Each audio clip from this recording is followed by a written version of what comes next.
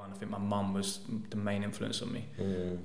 Like single parent, didn't drive, anything like that, so she was taking me buses, trains to training.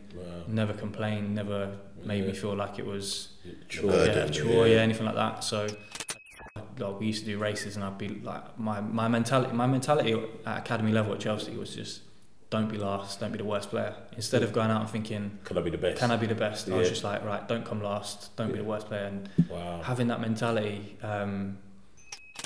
being one of my best mates actually, Ed Harris, so he got released from QPR, I got released from Brentford, and they said, I can say what the money was anyway, they said we got £300 a week for one centre half, and they were like, but we like both of you.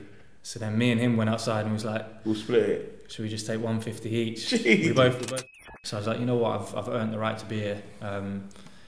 Teddy brought me in, and I had a brilliant time at Stevenage, and that established me as a Football League player. Fun time.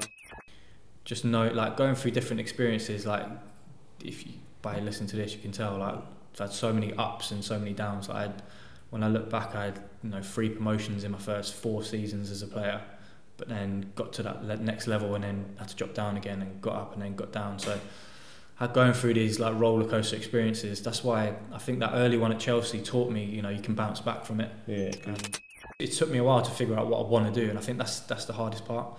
A lot of retired football, whatever level, like Premier League to non-league, when you finish at 35, which is like the average retirement age, I think, then you're like, right, what should I do next? And the hardest thing is finding that next passion. And I think now I've got it, and I know what I want to do. You've got the drive now, again, the similar drive what you probably had when you was there.